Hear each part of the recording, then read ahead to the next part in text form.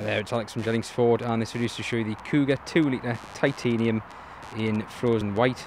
This is a previous model Kuga, it's the Mark 1, so it's a more popular variant. Actually, there's a lot of people really like these. You've got front and rear parking sensors.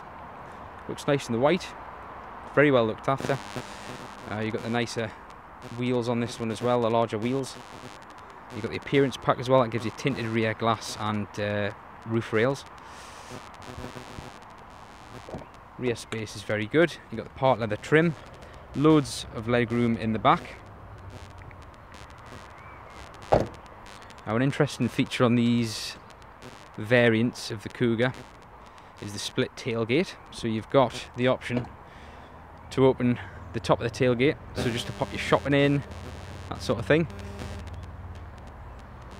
And you can actually lift the whole tailgate open as well, and it's a fairly large boot there as well. So a lot of people like that feature on this model. Moving inside, you've got keyless entry and start, as you can see from the handle. I'll show you some of the features inside. You've got the all the trip computer there.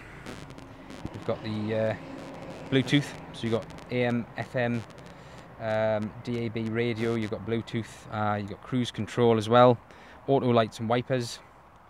Got the power start button there as well. You've got quick clear, so that gives you a heated front windscreen. So it's a really good feature of these, you know, in the winter. That's absolutely great.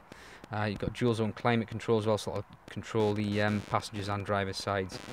It's all individually adjustable. You've also got 6 gears on this variant, and like I say, you've got front and rear parking sensors. Overall quality is extremely good. As you can see, the part leather seats there look particularly nice, very comfortable. So a very well looked after car all around.